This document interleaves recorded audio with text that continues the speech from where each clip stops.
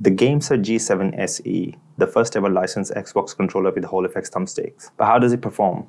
Let's find out. Priced at $45 on Gamesir's website and $49.99 here in UK on Gamesir's official Amazon store, we get the controller, a small box, and a very premium USB-A to USB-C cable. The cable feels kind of proprietary because the port is very small. I haven't been able to use any of the USB-C cable in this controller. So let's start with the design. And the controller is based on the standard Xbox thumbstick layout, but the controller is a bit wider and the grip sort of taper in a bit more. The back has these hard textured plastics, and in-hand feel is actually very good. It's a little bit different from the standard controller, but I got used to it very, very easily.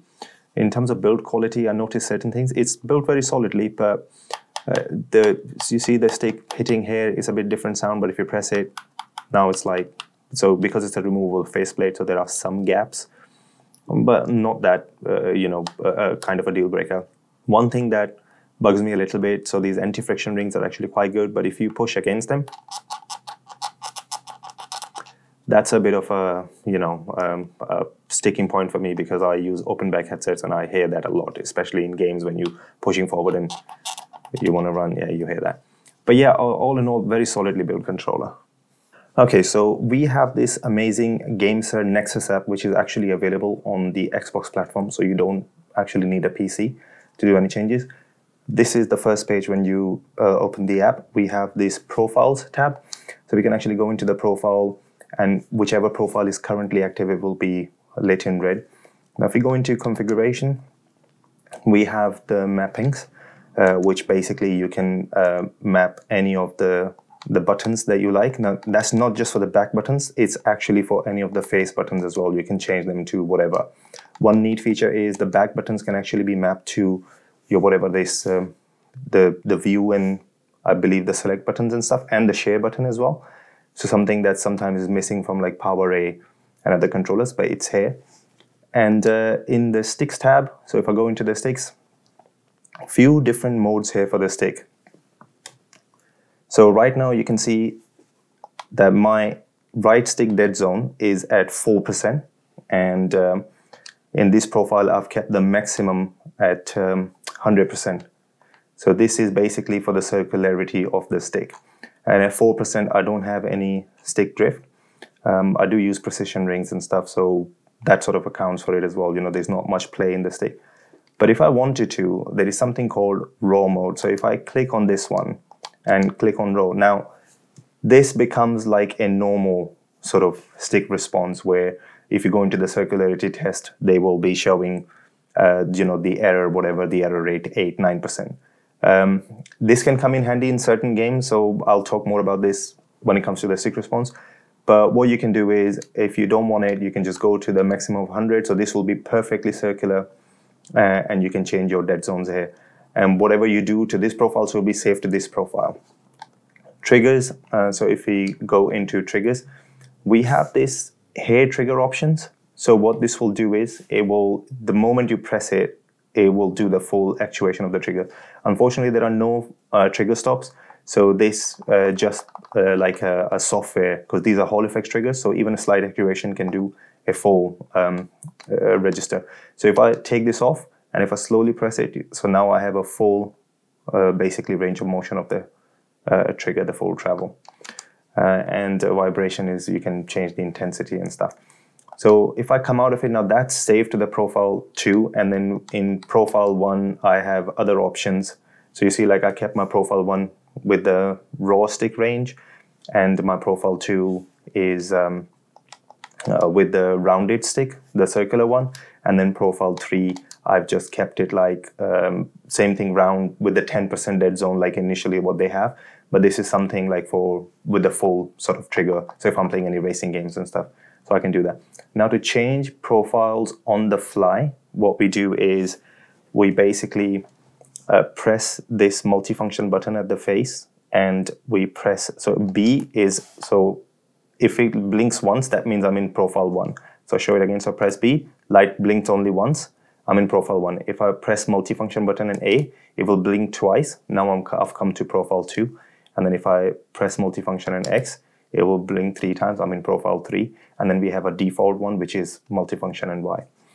To map the back buttons on the fly, what we do is we have to press and hold the multifunction button with the back button for 3 seconds, and it will start blinking. Now, whatever back button we want to assign to, we press that. Now that's been assigned. If we want to disable the back button, it's basically the same thing. Press multifunction and hold it together. The LED starts blinking. Now just press the back button. Now that's been disabled. So this is basically, if you don't want to go into the app, you can actually do it on the controller itself. We have this D-pad multifunction. Press up for volume up and down, and press right and left for chat mix. That's for the headset that's plugged into the 3.5mm port. So let's start with the triggers. The triggers are a little bit different than the standard. They have these slopes, but texture is in the middle, which is very nice. They have these sharp edges and kind of like squarey feeling. But to be honest, you know, using them is not a bad experience. Now, as I showed in the software, we have the hair trigger options. Unfortunately, there are no physical trigger stops, but these are Halleffect triggers. So having the hair trigger options, these are basically instantly actuated. I wish the resistance was a bit more, because you know, that would have been nice, because there is no physical stop. So using them very quickly would have been nice. But in practice, they worked absolutely perfectly. I am actually, now that I've used it, it's not a deal breaker for me. It just would have been nice to have that. But I guess to keep the cost down, they've decided not to implement that and put a software thing in there. So it's okay. It works. The bumpers are nicely placed, and they have a little bit of a texture here next to the triggers. Using them was not a problem at all. They do feel a little bit more tactile, so I guess these have like the normal tech switches. I don't know what angle they're placed, but you can actuate them from anywhere. Moving on to the ABXY button, this is just the membrane style buttons. They're nicely sized, and using them was not an issue at all. The D-pad is quite nice. Again, this is the membrane style D-pad. These other buttons, these have these, I guess, the normal switches, not micro switches, but just the standard ones, because they do feel very tactile, especially this multifunction button as well, and same with the mic mute button. All right, the back buttons. So we have 2, and unfortunately these are like, they didn't put any texture on them. So they do, you can differentiate because the grip have texture, but I wish they had put some kind of texture on them. Actuating them is actually quite easy. You can actuate them from bottom, top, wherever your sort of finger lands. You can do that. Now, I have this bad habit of, I can't do from the inside of my fingers, I have to do it with a tip, so I have to move my finger all the time. Good thing about this controller is this edge here, this kind of a ridge thing that sort of pops out. So when I do move my finger, my sort of part, this middle part here, this knuckle sort of rests here. So it's actually quite a good feeling. So using them in game worked perfectly. I didn't have any issues. I just wish they had put a different kind of texture, like a grippier texture, like other controllers have, Power A and the Gambit, and so there's a little bit of a texture there. But in practice, yeah, it's not a bad design, and they've put these stops, completely, you know, blocks them from pressing. I wish instead of putting these, because it's so easy to disable them in software, I wish they put like the trigger stops. But yeah, that's something there. So if you don't want to go to the software, just quickly you can disable them, and then yeah, just grip the controller normally and you won't actuate them. All right, let's talk thumbsticks. So this is the big part of this, you know, controller, Halleffect, and the physical design of the thumbstick is a little bit different. The standard Xbox Control Freak will not fit. It's, you know, requires the PS5 ones, and even the PS5 ones leave markings on it. So PS5 ones are a bit of a tighter fit as well. So just bear that in mind. If you use Control Freaks and you're on the Xbox platform, you will have to buy the PS5 Control Freaks. But the material of the sticks is sort of like harder material, kind of slippery, because they are pretty smooth in the center. But because I use Control Freaks and different grips and stuff, it wasn't a problem for me. Use of precision ring is actually quite good, so there's plenty of room in the shaft here to basically put the precision ring if you use that. Like I mentioned, the anti-friction rings are good, but it's just like when you press it against it, makes a bit of a noise. But yeah, I don't think it's a deal breaker for me.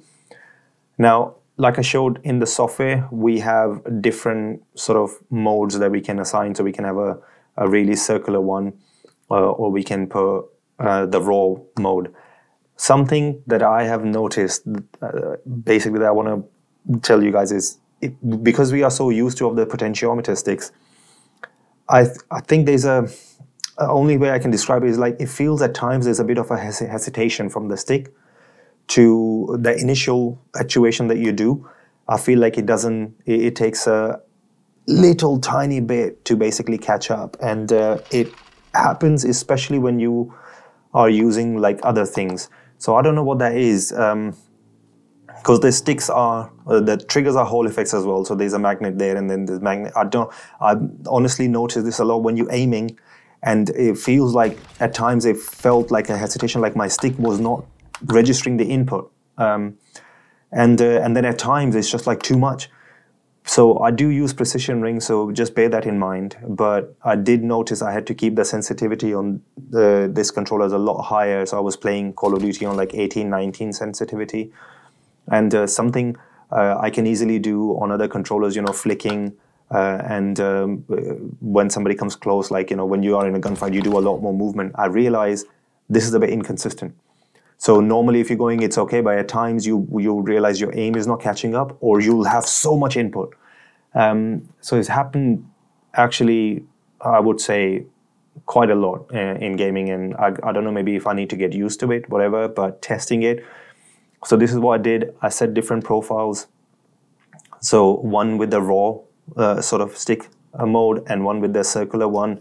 And the best result I got was with the raw, so not the circular one. So I kept it like the raw input. I think there is definitely a difference between the standard potentiometer sticks and these Halleffect ones. So Gamesir is saying that these are rated for 5 million cycle. The potentiometer usually rated for 2 million cycles. But for me, this is the controversial part. So personally, I think for Call of Duty and multiplayer games online like Battlefield and stuff, I would buy the normal G7 with a potentiometer stick. It's just I guess I'm just so used to that response curve. Currently, we don't have an option to change the response curve. Maybe that's something Gamesir can implement, where the initial actuation, because I'm finding it like initial actuation is slow, and then if you do a lot, it's just too much. So maybe if they give us that option, like the ROG Raikiri I just reviewed, the Army Crate has, and I think Thrustmaster eSwap controllers, like they have something like that as well. So that's missing at the moment. And yeah, so this is something that I noticed in the last couple of hours. I played a lot with this Battlefield and Call of Duty. And yeah, there is a little bit of a difference. So verdict, guys. For me personally, the aiming response kind of issues that I've experienced throws me off a bit. And I don't think I would be playing multiplayer games with this. Single player games definitely I think will be okay. But I don't know, maybe it's just my controller or whatever. Maybe somebody else can make a video and has a bit more knowledge about this and tell you guys what that issue is, that sometimes it feels like as if it's not responding and then it responds too much. Other than that, I think the controller is quite amazing. But one thing that I'm thinking of doing actually, and I think I'd have to do that, is to get the normal G7 and do a test. Because I don't think it's the design that's throwing me off, because I have so many other controllers and I do use them daily or every other day, that I don't think that a design would throw my aim off like that or give me like that inconsistent response. So I want to do that. I will make a video on that hopefully soon, where I'll compare the normal G7 to this, because the G7 has Alps thumbsticks, and I believe, judging by the other reviews, they're calibrated quite nicely. Other than that, yeah, the controller is nice. I wish it had trigger stops, but the software thing actually works quite okay. And I wish the back buttons had texture on them. And this little annoying noise with the anti-friction rings was not there. Yeah, so that's everything from me. I hope this was useful. I'm so sorry that, it didn't work for me, and I don't want to, throw you off or whatever. I just feel like, yeah, I had very high hopes that this would be the solution. But to me, if this is what the Halleffect thumbsticks are, then I think personally I'll be just sticking with the normal potentiometer sticks. And longevity, we'll see what happens. But yeah, if you are playing multiplayer games, be mindful, and depending on what controller you're using. One thing I was actually thinking about, which could be quite amazing. So we can have the SE and the normal S. So SE could be for single player games, and the normal S could be for multiplayer games, because they're the same design and stuff, and that actually could be a perfect solution. But yeah, I hope this video had some useful info, and if you have any questions, please do leave me a comment. I do my best to reply to every comment I get, and thank you so much to everybody who subscribed. Your support means a lot. And thanks a lot for watching this video, guys. Hopefully, I'll catch you in one of my other videos. Bye for now.